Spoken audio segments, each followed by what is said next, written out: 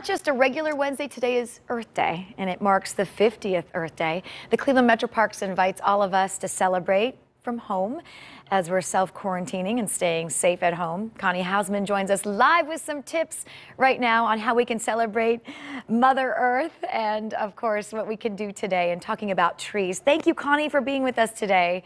It's so great to see you out and about in nature. I bet you feel fantastic. With the sun shining right now, I do feel fantastic. You know, it's a little bit cool, a little brisk. It's a great day to be out in the parks. Oh, it looks great. So talk about how trees are such an important role, play such an important role in what we're celebrating today with Earth Day.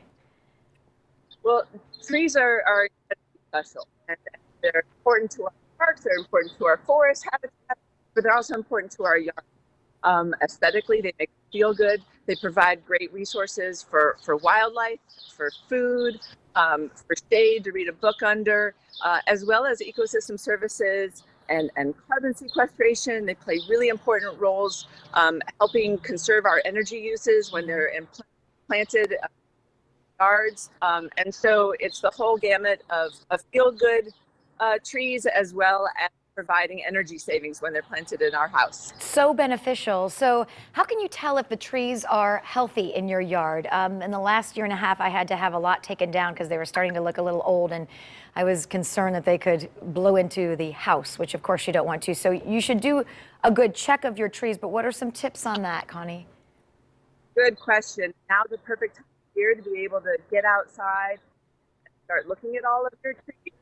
Right as they're starting to leaf out, it's a good time to look at the whole structure. If you've got a mature tree in your yard, especially with all the rain that we've had, the wind and the storm damage that we've had, you're going to want to look for any damage that might be up in your tree canopy. And anything that stands out to you is a little bit unusual from a safety context, because you're going to want to have that thing repaired. And so there are certified arborists that you can call in to help you with the big trees. If you're finding any damage to your branches or issues or stress or disease, to keep those healthy.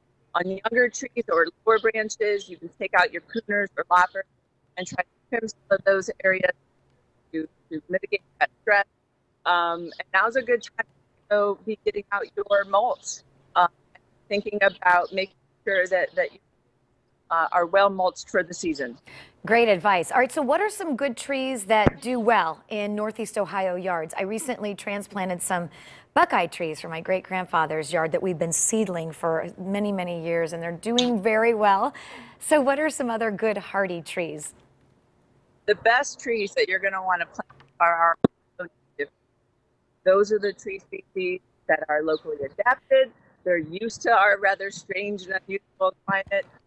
And so there's a variety of trees that you can use, right? So small trees such as our American and hop hornbeams are really great yard trees. Silverberry, our red buds are nice, beautiful blooming. Flowering dogwood is beautiful in the spring as it first blooms.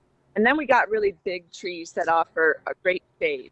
And so tulip poplar and our wild black cherry and our oak trees are really great shade trees and wild trees as well. Oh, some great ones there that you just mentioned. We know life is so much different now than it has been for all of us. And you have always done at the Metroparks some wonderful ways to celebrate Mother Earth and Earth Day, and especially at the zoo and all of those places.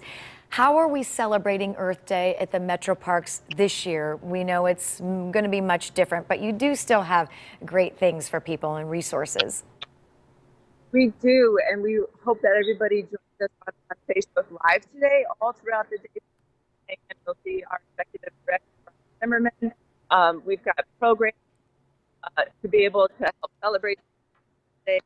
Even though you can't join us for large groups, we hope that you get out into the parks and enjoy your time on Facebook Live throughout the day. Boy, a lot of great information there. Thanks so much. You have inspired me now to get some more trees and start replanting. Thank you so much. I love trees. Everybody else too. They're my favorite. Oh, that's great. Connie, thank you so much at the Metroparks. Tell everyone we said hi and we miss you all dearly. And thank you for still doing the great programs, especially online and virtually for all of our kids that are home. So make sure you check that out. They always have great resources going on there at the Metroparks.